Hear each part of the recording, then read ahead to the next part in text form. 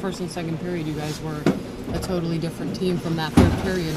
Was there anything in the intermission, or just did you guys feel too comfortable maybe with the lead? Well, I don't know. 4-1 lead after 2 periods, it's pretty big, and we lost again. And lost a game like this, it's pretty bad for us. But it's a lesson, and it's good now. And you have another game soon, so we're gonna see. Didn't get pucks deep. We didn't get pucks out of our zone, and ultimately it cost us. It seemed like, did that carry over to overtime? It didn't seem like the usual kind of jump and juice and OT. I think maybe. I'm not sure, but we definitely didn't play our game in the third, and it cost us. Tom, what do you think the biggest difference was?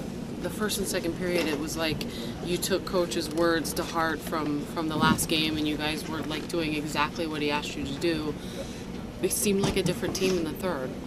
Yeah, when we do what he tells us to do, we succeed and we win. And when we don't do what he tells us to do, that's what happens in the third. Things like that. And he set out a game plan. We did it really well in the first 2 periods, and the third period, shame on us. But at the same point, I don't think it was so much of us. It was more on us than it was on them. Matt, did you feel it slipping away? Last time the 3 goals happened real quick when you played them the first time. They scored 3 times in 3 minutes. No, I wasn't feeling it slipping away. We got a team that can beat anybody. Should have done that tonight. How frustrating is it, Matt? The first 2 periods, you guys really took Coach's words to heart from the last game, and it seemed like you executed exactly what he wanted you to execute. And I guess how frustrating is it to come out in the third and kind of be a different team? Yeah, it's frustrating, to say the least, I guess. We've been working hard, paying the price, extra hours at the rink, and to have this result, like I said, unacceptable. Yeah, every time I get called up, it seems that the first game I'm flying, and now it's just a matter of doing it every night. Obviously tough outcome in this one, but you got to be pretty happy with the way you played, not just early in the first shift, but throughout the contest. Yeah, for sure.